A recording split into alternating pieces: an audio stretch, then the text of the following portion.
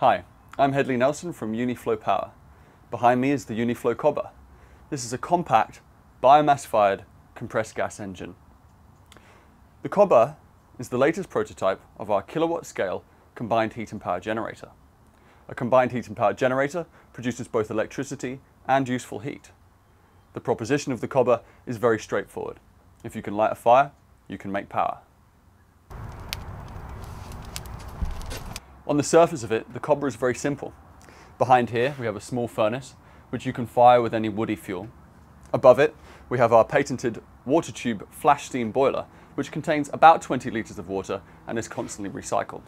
In here, we have the compressed gas engine, which turns a flywheel, from which a belt drives the alternator and produces electricity. Here at our renewable energy demonstration site just outside of Canberra, we're using the Cobber alongside an off-the-shelf inverter to charge this 12 kilowatt-hour battery, which then powers our cottage via our own microgrid. The heat is stored in this thermal storage tank, which provides the cottage with hydronic heating and hot water. This is a small-scale, renewable, combined heat and power generator with multiple energy outputs.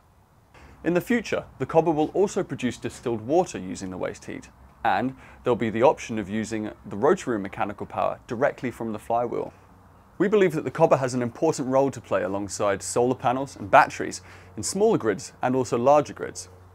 But the Cobber really comes into its own when it stands isolated as an off-grid generator with its own totally renewable form of energy storage, which is whatever biomass you have readily available. That might be waste from a carpenter shop, forest litter that needs to be burnt off for bush safety, or even waste agricultural products like macadamia shells.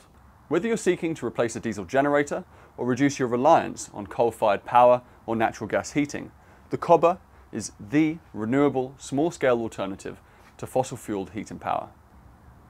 In developing countries, you could even see the Cobber fundamentally changing the relationship of a community to the larger energy economy. Because with the Cobber, a community can use their own local fuel to make power without having to earn hard currency to buy diesel. The most important thing to remember about the Cobber is that this is small-scale, renewable, combined heat and power, on demand at any time of the day or night, irrespective of the weather or the status of the local transmission grid. If you can light a fire with the Cobber, you will be able to make power. Let's get the cottage powered up and warmed for the night.